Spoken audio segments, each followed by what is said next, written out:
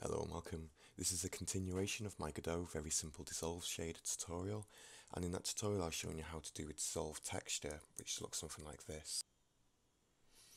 Now, the issue of this is that you can only do this in the editor. I didn't teach how to do shader params in GDScript, so without that it's kind of useless, and someone in my comments, Lumiochromus, I hope I didn't butcher your name, asked me how would I do this. So in this tutorial that's what I'm going to teach you.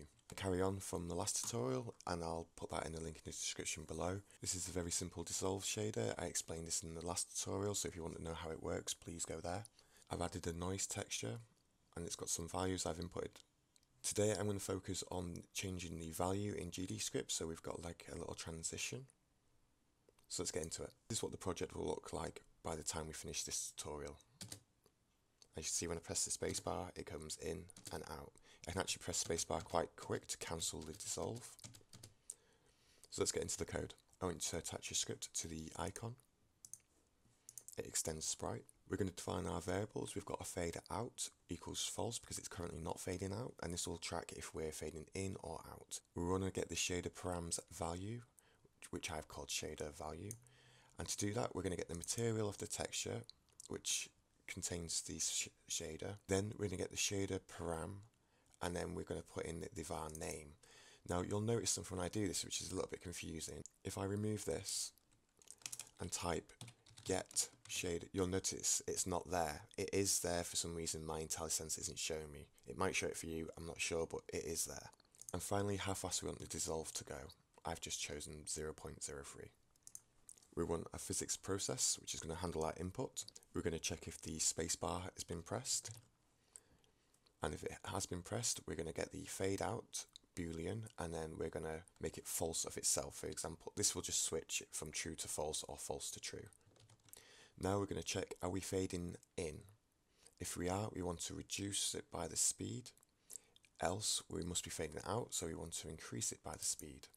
You'll notice that that will go on forever, so it could go up to 10 and we don't want it to go past 1. So to stop that, we're going to use a clamp. So we make sure that the shader value is clamped by shader value from 0 to 1. So it can't go below 0, it won't go above 0. And finally, we want to apply the value to the shader param.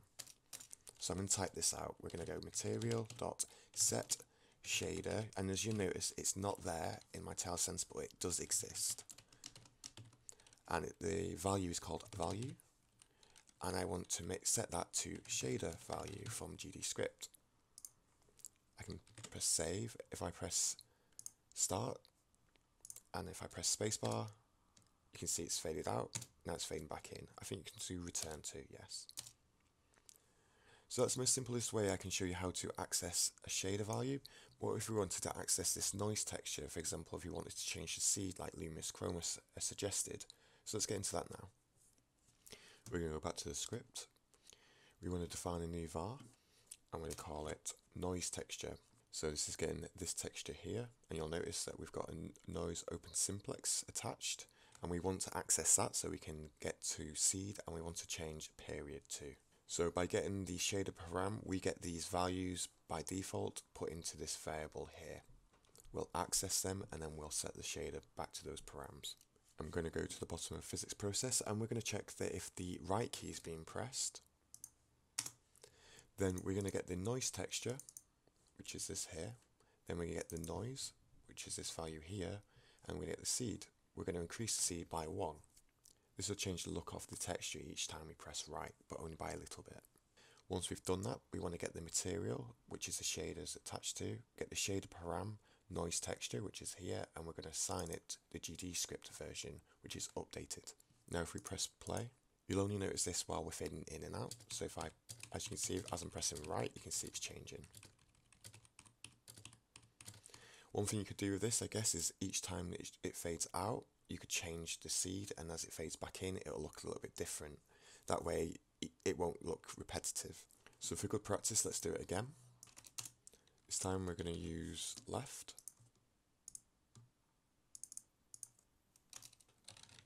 We're going to get the noise texture, the noise, period, and I'm going to decrease it by 1. Now I've done that, I need to set it back into the shader. Get the material, set shader param, know it's a noise texture, and we'll feed it back the updated noise texture. Save this, and now if I press left a couple of times, you'll notice it's getting smaller and smaller. I prefer this look personally.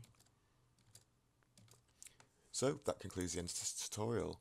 I think I've covered most things. If I've missed anything, please let me know in the comments and I'll make sure I update it. Thanks very much. I'll see you soon.